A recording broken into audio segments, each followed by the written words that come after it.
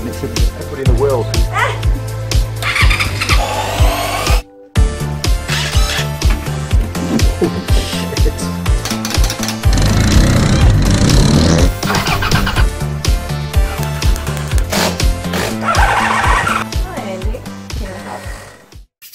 Now then, crew, and welcome back to the Andy Mechanic YouTube channel.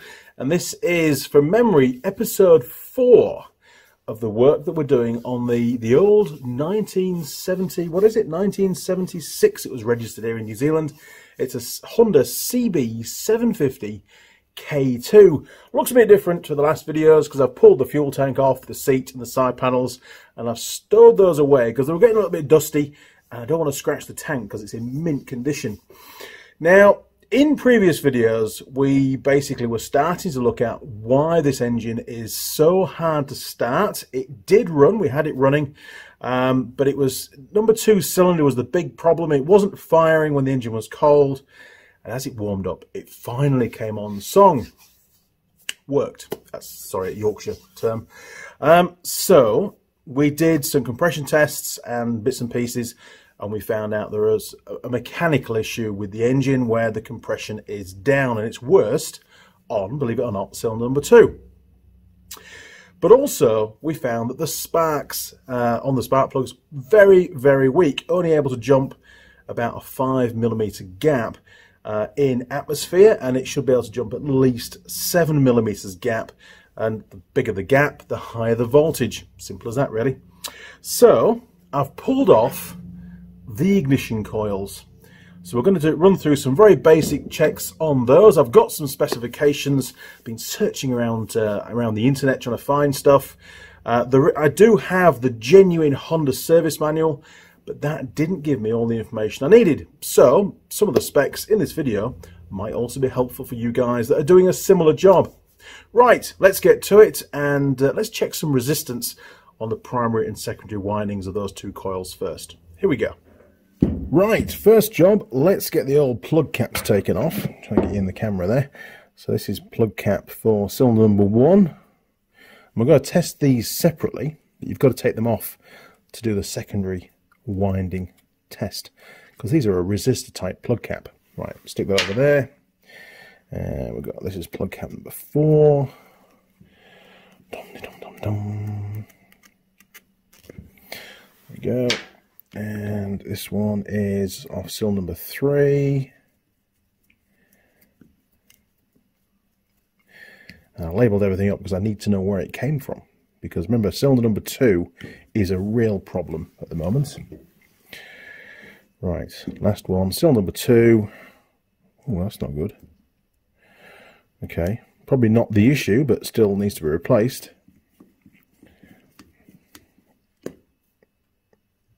The hell? Get some pliers, hang on.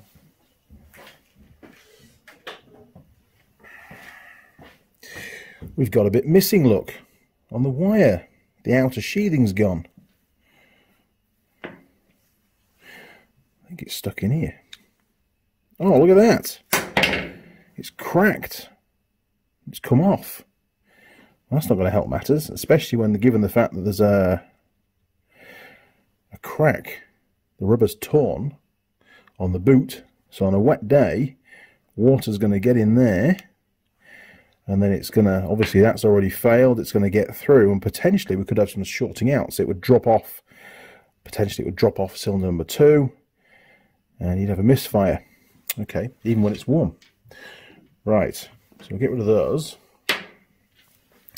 Okay, let's get this thing set up in the vise, and then we can do some more tests. Let's do the primary windings first.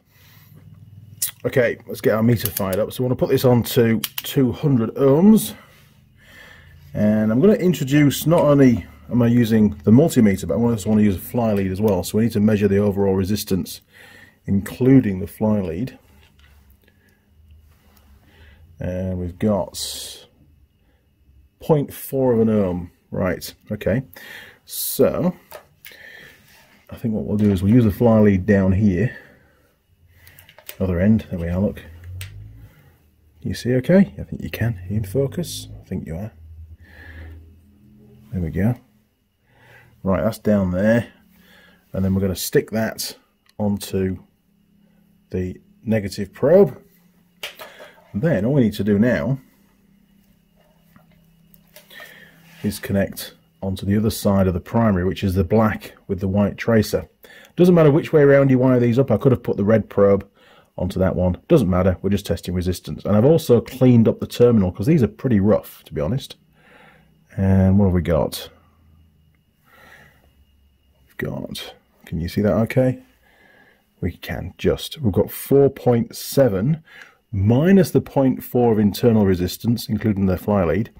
So we've got 4.3 ohms for the primary winding of ignition coil that does cylinders 2 and 3. Okay, let's write that down. 4.3.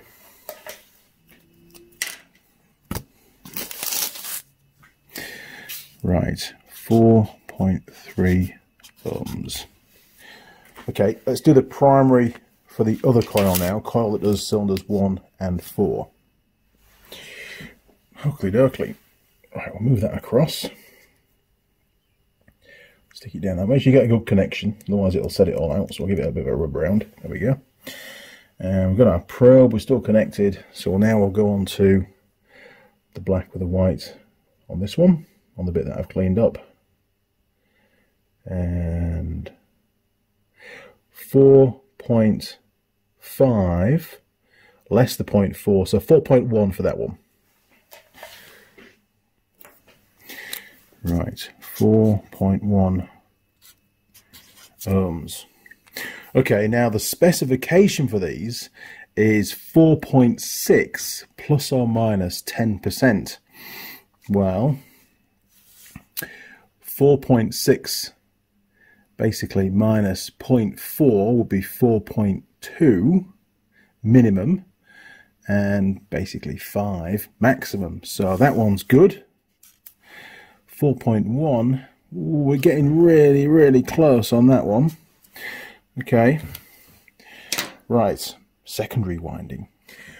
Okay, so now all we need to do, remove that, put our meter onto the 20,000 ohms or 20k ohms on there. The spec is about 15,000 ohms. That's what I've been able to sort of do through my research. And to measure it, dead easy. You just get the two high tension leads out of the same coil, and essentially you just stuff in your probes in there. Look, that's 1, that's 2. What do we get? So this is the coil 1 and 4 cylinders, and we've got 14.13. Let's go for that. 14.13. 14.13 kilo ohms. Right, one more to go. Okay, now the coil that does cylinders 2 and 3, and exactly the same, just grab the 2 HT leads and stuff up your probe. Feels a bit sloppy inside there. What have we got? 14.35. 36. 14.36. 14.36 kilo ohms. Cool. Right, well, what's next? We need to do the plug caps. Now, don't know if you can see or not. You can just, wrong way around. There we are. These are, well, they're labelled up as a 5 kilo ohm resistance plug cap, and these are NGK, high quality. Very happy with those.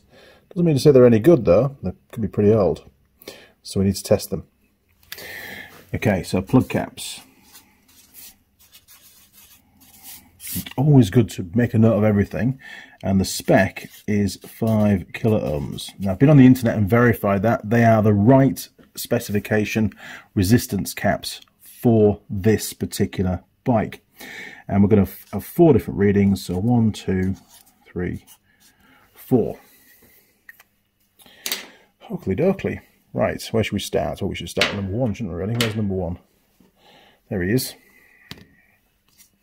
Okay, so to do this, we need to remove the grommets, the seals. Well, that's pretty Pretty knackered, isn't it? It's all perished and there's bits missing out of it. That's not good at all. A fail. We'll get rid of that.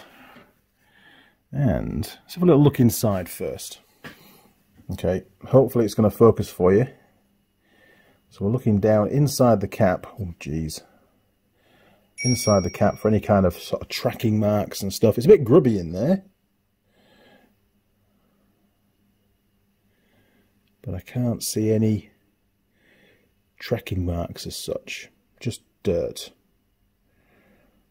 You can't really see down there, can you? Not so good. How's that? There you go. So you can see the dirt down the side. But no tracking marks as such. Okay, so resistance check. We need our meter. And 20k ohms is fine again because we're going to measure 5. There we are, look. And we'll use our fly lead again. So we'll stick our fly lead on this end where the HT lead goes. And we'll connect that to the negative probe like we did last time. And then all we need to do now is make contact inside where the spark plug connects. And this is for plug cap cylinder number 1. We've got 4.82 kilo ohms. Where's my pen? 4.82 kilo ohms. Right, so we'll get rid of that one. Stick it over there with all the bits. Right, plug cap number 2. Now remember, we had a bit of the HT lead stuck in there, didn't we? That outer sheathing, so that's not good. And we had that rip. Where was it? There we are, look. We had that rip in the top as well, which is going to allow moisture to get in. And of course that's going to compromise the insulation even further and, you know, potentially cause a misfire. Right, let's get the end piece off. Oh, look at that. Hey, it's full of oil. That's not good. So maybe we've got a rocker cover gasket leak as well. That's certainly not going to help. Where's my rag?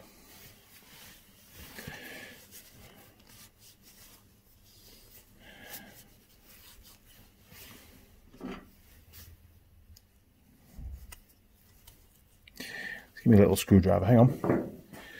Now unfortunately, because of the oil, we're probably not going to be able to see any tracking marks. It's going to clean it off when I try and get the oil out, but not a lot of choice really.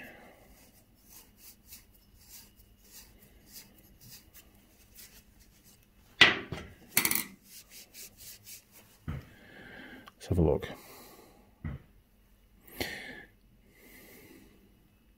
This one looks, it feels different. It feels, just take, this is cylinder number 3. Let's just take the ends off that one. Yeah, it's got some oil on it as well, look. Jeez. They feel about the same. It just felt light.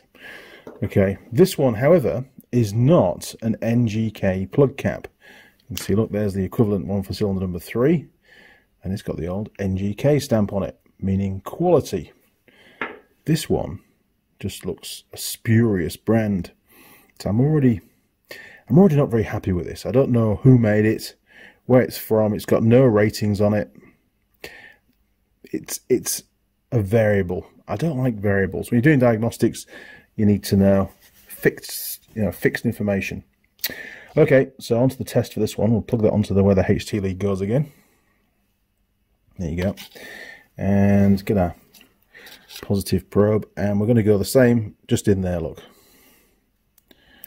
What have we got? Make sure we're on properly. Test the meter. Meter's working fine. Oh. Hey, that one's open circuit. That's not good. Let's just crank up the ohms, see if we can get some kind of a reading out of it. No. Nothing. Completely open circuit. That is junk. Where's my pen? Holy moly. Well, that's not going to help with the spark, is it? No wonder it had a weak spark. It's ridiculous. Right, that's all the bits for that one. I'll stick those over there. Okay, now cylinder number 3, we've done that one. The plug cap number 3, we've already taken the bits off, so we can quickly test that one. In fact, let's write down that first of all. Open circuit.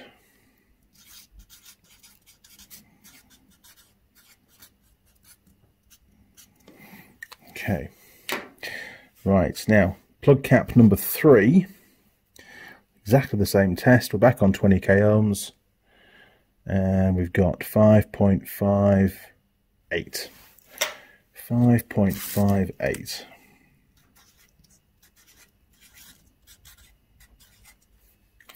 Okay, one more to go. Get rid of that one, get all the bits next to it. Hey, come back. Okay, so looking at this one, this is slightly different. This one's, they're all a bit different. This one's, what's it look like, about 60 degree, 75 degree bend on it. Again, NGK, and number 2 isn't, number 1 is, and number 3 is. So 3 out of 4 is not bad, is it, I suppose? Well done. Okay, so we'll take the end, oh, nice and dry. We like that. I'm just looking down inside. Hang on, autofocus please, thank you. There we are. So just looking down inside, I know it's probably not going to be that easy to see on camera. Yeah, we've definitely got some marks down there. You can see that or not. Right down the bottom down there we've got some marks. Doesn't look like tracking marks though. Just looks like a rub mark where it's been rubbing against the plug. Maybe somebody hasn't put it on properly in the past. Anyway, not so good. Again, judging by the condition of these rubbers, this looks like it's quite old because they're all cracked and perished again. Okay, let's pop that on there. Do our last test. What have we got? What's going on there? I'll tell you we've got another one that's open circuit. Just test the meter. Meter's fine.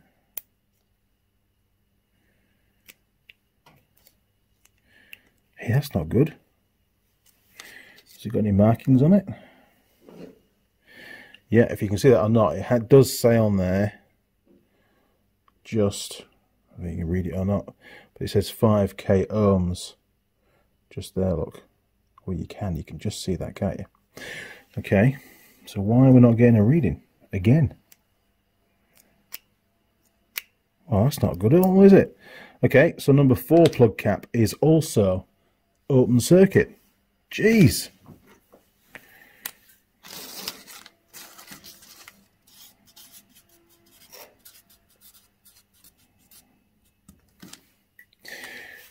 Just while I've got it connected. Oh, hang on a minute. Yeah, just while I've got it connected. So I'll try it one more time.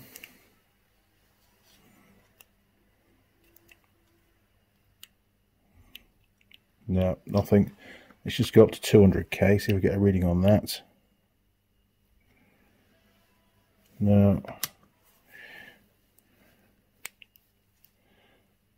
Oh, there's a reading. Let's just go back down. No.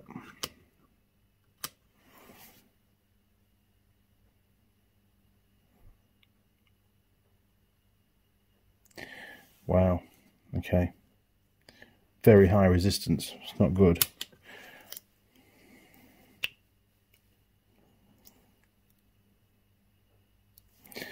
Keep checking the meter. Make sure it's not the leads. No. Okay, that's junk.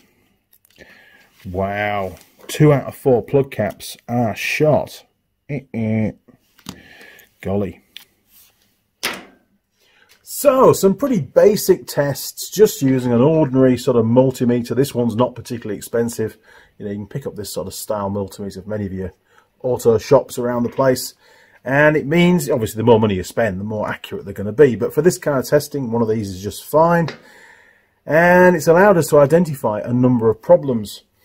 As regards the secondary winding resistance, we got, reading backwards, 14.36 on the coil that provides cylinders 2 and 3, because it's a wasted spark system. And we've got coil that provides cylinders 1 and 4, we've got 14.13. Now, from what I can gather on the internet, the specification is about 15,000 ohms, or 15 k ohms. I don't think we're that far out. I think those are fine. As regards the primaries, again, sort of pretty damn close. I don't think we've actually got an ignition coil problem that's resulting in this weak spark issue. I think a new set of plug caps, and also we also found that the spark plug gap hadn't been adjusted. It came out of the, it was about 0.9 to 1 millimeter of plug gap between the electrode. We saw that in a previous video. I'll get a new set of plugs for it, NGK obviously. Not that they're a sponsor, but I like NGK plugs. And I'll set the gap to what it should be, which is 0.6 to 0.7 millimeters with the new plug caps. And then we're also going to redo a new spark test. But there are other factors, many other factors actually, that can cause the spark to be weak.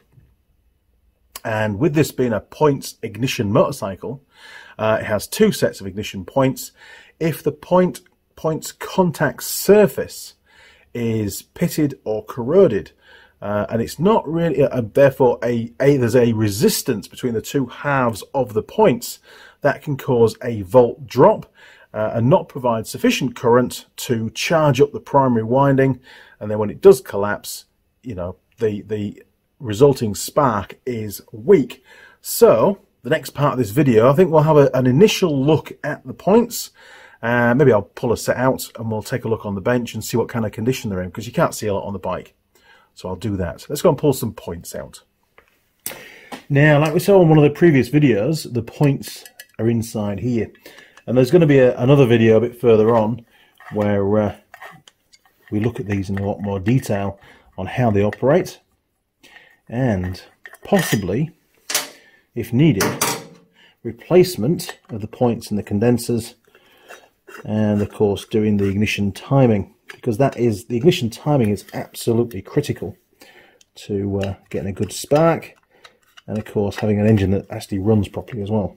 Because if you get the dwell period, that's the period of time that the points are closed, if that's insufficient, and you don't get enough energy built up in the primary to get a good spark. There we go, look.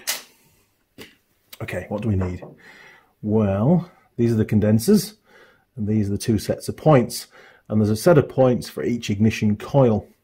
And you can see that's how they operate. You see, look, they run on a cam that's on the end of the crankshaft, and they open and close. So we're going to take a set of points out and take a look. So I need to undo that little tiny screw there, look, which has got two wires on it. Make sure they're all tight. First of all, they are. That's cool. Okay, God knows what tiny little spanner size that is. I think a pair of needle nose pliers are required, and that could be even a number 3 Allen key.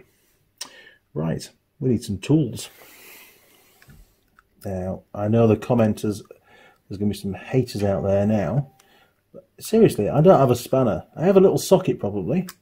I don't have a spanner small enough for that. It's probably about 4 or 5 mil. Probably about 4 mil actually. And then we can just pull those out. That's 1, 2. Now the blue wire, that's the feed. Sorry, well actually that's coming from the ignition coil, from the primary, and the green and the blue wire is just basically the points are grounded. This comes from the ignition primary, and the primary has been fed 12 volts ignition voltage, and when these points close, then it puts this wire, the blue wire, to ground to complete the circuit, and then that primary winding charges up, so to speak. And the condenser is there to stop the points arcing all the time. So you get a nice clean, either it's almost like binary, either the points are open and there's no circuit, or the points are closed and there is current flowing. What we don't want is it to be intermittent, you know, because if if it's sort of opening, if the current flow is sporadic, then we're going to get lots of little tiny sparks and it's not going to work very well. So you have to have well operating condensers to control the points as regards the arcing element. So the current supply is clean cut. That's a good way of putting it. Gee, that's tight. Hang on there. There we go. Now obviously by taking them out, it's going to destroy their current setting. That's just the way it goes. It makes it more fun to set them up again. We don't know if they're set properly or not, to be honest, but that one there should give us an indication. Okay, I'm just going to pop that screw back in there again so we don't lose it. There we go. Right, we have one of the sets of points. Now this is the blue wire, so we can work out which set of coils this one feeds. I'll find that out for you. And then what we need to do now is take a look at those contacts, see what kind of condition they're in. We could even bench test them. The ignition points. Old school, but I do like this kind of stuff. Now, what we're interested in is the contact surface just under here. That surface there. And, if I can turn it around, the surface on this side here as well. Now, you can already see that there's some pretty bad pitting on there. So I'm going to set up the microscope camera for you so we can get a really good look and see how bad they are. And then we're going to bench test it using a little test light and a battery. There we go. Not bad, is it? So you can see this is one of the contact patches on the points. And you can see on here, look, there's all sorts of pitting, scarring, there's little divots all over the place. There's even some black sort of carbon residue going on. It's not good. It's not in very good condition. Right. I'm going to show you how I did this now. It's not easy. Look at that. That's what you're looking at. Bloody cool, aren't they? What a machine. Modern technology. Okay, let's have a look at the other side of the points next. There we go, look. So now again you can see on the point surface, this should be nice and smooth. And you can see we've got all sorts of irregularities on there, burning. We've got bits of metal stuck in there off the other contact. You can see all around here, look. So the points in general are in extremely bad condition of these contacts, and they need to be replaced. This is not good for the ignition system. It needs all the help it can get on these old school ignition systems to get a good spark. It needs to be replaced. Just going to see if I can rub the screwdriver across the surface. Oh, look at that. And it's actually extremely rough.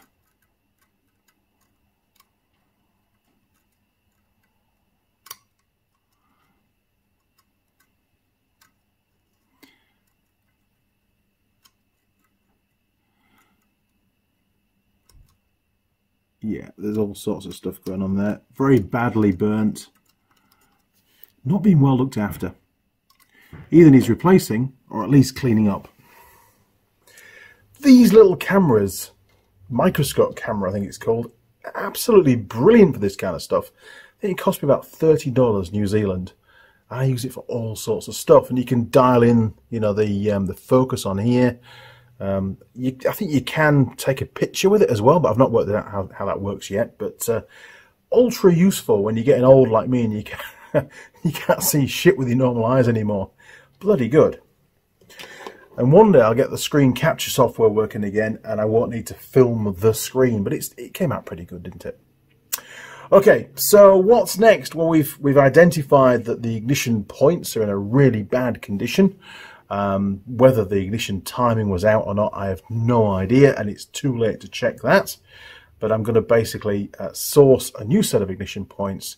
I think a new set of condensers as well at the same time, because they're not expensive and they are a serviceable item. They do need to be replaced on a regular basis, you know, not only over usage but over time as well.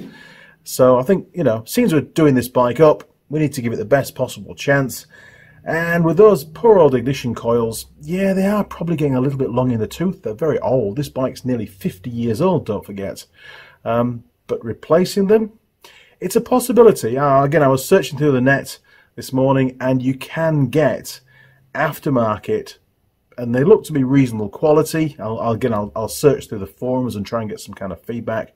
But you can get new ignition coils, so it may well be that that's what Alan wants to do with the bike. Although, I think the first thing to do is refresh everything else. New plug caps, new plugs with the right gap, new ignition points, new condensers, set up the ignition timing correctly, and see if that basically overcomes that low cylinder compression causing poor engine start. We're not looking to get the bike into A1 tip-top condition for ultimate performance, but we do need the bike to start easily and be reliable. If we can avoid a top-end rebuild, we will. So let's work on the ignition system first. If we can get that working correctly, then we're going to have to attack the mechanical side of the engine and do a rebore, new pistons and rings, lapping the valves, that kind of stuff. But, you know, we've only got 4 months, and we don't know how long the parts are going to take to get here. We've got COVID-19 at the moment around the world, and that's dramatically reducing parts supply, and the parts that you can get are taking a very long time to get here. Okay, what we can do now, just to highlight the problems with those points, is a quick bench test using a test light and a battery. Let's see how we get on. Here we go. I love playing with stuff. So I decided not just to use a bulb, but also put an electromagnet, basically just a coil of wire, very similar to what's in the ignition coil, in circuit as well, wired in parallel with the bulb, so we can actually see some real current going through these points, and you'll see the arcing.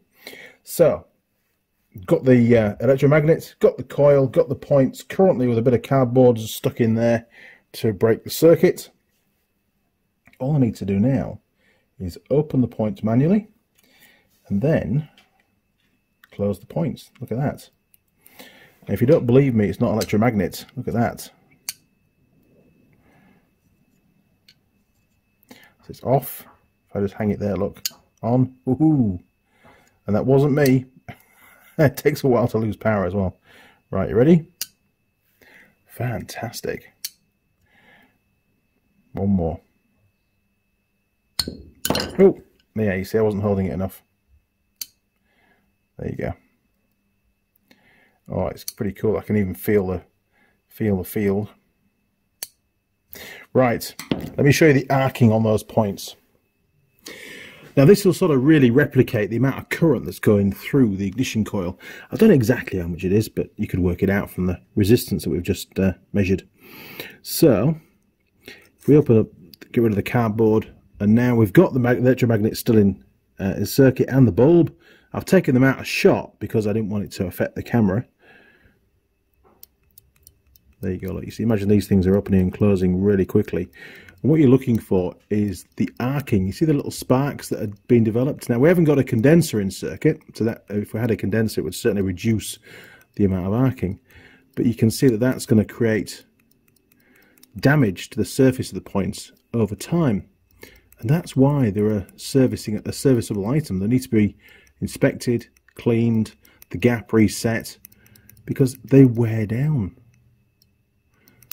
Oh yeah, look, you see that was a good one, wasn't it? And that's why, one of the reasons why ignition systems have gone away from using points, because they have so many limitations. And there will be more videos covering points in the near future. I have a plan. Right, I thought what might be quite useful, and the last thing for this video, because it's all about learning stuff, isn't it, is we're going to get the scope rigged up, and we're going to measure the voltage each time the points close and see if there's much of a discrepancy because of the damage on the surface. You know, each time those points make contact, they make contact in a very slightly different position, and the resistance will change, and that will affect the voltage. So I'll get the scope rigged up and we'll see what we get. Woohoo! Now, I don't know how successful this is going to be, but it should be a bit of fun. So we'll just start the scope. There we go. Take out my bit of cardboard.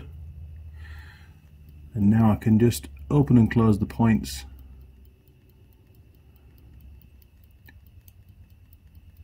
And what I'm looking for really is a discrepancy between the voltage supplied each time the points close. It's probably going to be negligible, but with the amount of pitting on there, it's not going to make, you know, the resistance is going to be different every time those points close, and that's what I'm interested in. Oh, misfire. Right, stick a bit of cardboard back in. We'll stop the scope. And we'll go back. There we go. Okay, so I'm just going to zoom. Beauty of touch screen, it's great, isn't it? Zoom in.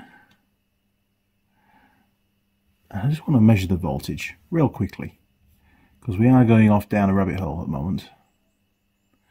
Is there much difference? No. No, there really isn't, is there? It's not too bad. We didn't get any misfires. When you get really badly pitted points, sometimes they just don't make contact at all. And when that happens, you actually do get a misfire on the engine. That was me, by the way. But we didn't get any points along there, pardon the pun, we didn't get any points where the points were closed and there was no current flow because there was no contact due to, you know, excessive pitting and burning of the surface. So they do sort of still work, but they're not great. Okay, crew, well, that was a whole lot of fun. I thoroughly enjoyed that last little bit. And it sort of highlights the importance of good maintenance on your ignition points. Not many people will recognise these anymore, will they? Very strange. There's a lot of mechanics out there that don't know how to... Geez, that really is badly pitted. They just don't know how to service, replace, or the importance of maintaining ignition points. It's a dying art, and that's why I want to do some more videos on it. I'm by no means an expert, but I do understand the basics, and I certainly appreciate the importance of them being in serviceable condition and set correctly. And like I said, there'll be more videos on that. Okay, so a quick summary then. What did we find wrong with Alan's CB750 K2 of the 1976, was it? Vintage? I forget now. Yeah, it was registered in 1976. I think it's actually a 1975 bike. Well, we found that the primary winding on both of the two ignition coils is sort of within spec. Just. The secondary winding on both ignition coils is, again, sort of just in spec. I think it is acceptable. I'll be making some more inquiries just to validate that, because there's no specification in the Honda service manual for the resistance value of those secondary windings. It's just not there. What they do is say they direct the technician to using a special Honda test meter, and that proves that the coil's working fine. And essentially they're measuring the spark gap, how far the spark will jump. We've already done that, but we didn't do it in isolation of just the coil being tested. It was on the bike with the whole ignition system working. So any reduction in secondary high tension voltage, secondary winding voltage, could be due to many different issues. One is, it could be the points being pitted would reduce the spark voltage. If the dwell angle, if the points gap is not set correctly, the ignition timing is incorrect, it all affects the final outcome, you know, the spark voltage. So it's important now that we look at each individual component and address problems that we find with each one, whether we replace it, clean it up, reset it, whatever needs to be done. But we need to get this bike reliable. More importantly, what we did find, which is a very common issue with these bikes, so it seems on the forums, and yes, I know I do read the internet as well, we found that plug cap number 4, open circuit. We found that plug cap number 2, the non-NGK, the spurious one, again, open circuit. Not good. Not only is it way outside spec, it's just junk. It really is. There's no specifications on it, no nothing, and the meter got 0 reading. Well, it says 0, it got an open circuit reading. Same with plug cap number 4. Plug caps number 3 and 1 were within spec. They were. They look pretty old, and the rubbers are quite perished. So the bottom line is replace all 4. I never just replace one anyway. Just put a new set on, have done with it. We have no idea of the history of these, how old they are, that kind of stuff. So you've just watched the episode 4 of the resurrection of of Alan's CB750 K2 model Honda. And there's going to be a lot more videos to come by the looks of it. And I'm trying to chip away at all this work. I've got a bit of a deadline, which is I've set myself, which is November, because Alan wants to be able to ride the bike in December on the road and it be reliable. Not only is there engine faults, or are there engine faults to deal with, there's a number of other issues around the frame of the bike, other bits and pieces to do, and the bike needs to go through certification again. It's deregistered, so I've got a ton of work to do. I can't emphasize how much work there is to get done on this bike, and if we have to do a top-end rebuild, that has to be an engine out to do that, and that's going to incur a lot more time and effort and expense. It'll all be worth it, I'm sure. Okay, crew, well, if you enjoyed the video, why not click on the subscribe button? You'll see a little gear icon. I think it's on that side. I could be wrong. Could be either side. Who knows? Click on the subscribe button, and then, you know, turn on notifications, and our friends at YouTube will send you an email as and when I upload any new videos. You'll also find me on Facebook, Instagram, and Twitter. Feel free to communicate through any of those portals. There's also a Patron page. You can read all about the history of the channel, how it came to be, and of course there's lots of pictures and videos and stuff that you can download of the gorgeous tool girls. And yes, there's no tool girl in the workshop today. I know, terrible shame, but tool girl Holly has just gone through some surgery and she'll be back in the next few weeks. Looking forward to getting Holly back in the workshop, and we've got lots planned on her new farm bike. We've got a whole motorcycle to go through, lots of faults that we found in the previous video that we're going to work our way through as well. So I really have got my work cut out between that bike and this one, and all the regular jobs that come through the workshop, and my day job. Geez, never ends, does it? What else? If you want to donate, you can do that through PayPal, and if you want to get yourself any of the Andy Mechanic merch, you can do that through the official Andy Mechanic website, which is, or the merch site, which is on Zazzle, and again there's a link down the bottom in the description. If you want to send me an email, again, my email address is in the description. Feel free. Can't guarantee I'll reply. I always do my best, but you know, I am an extremely busy chap. Okay, crew, well, until next time, I'll see you around. Cheers, over and out.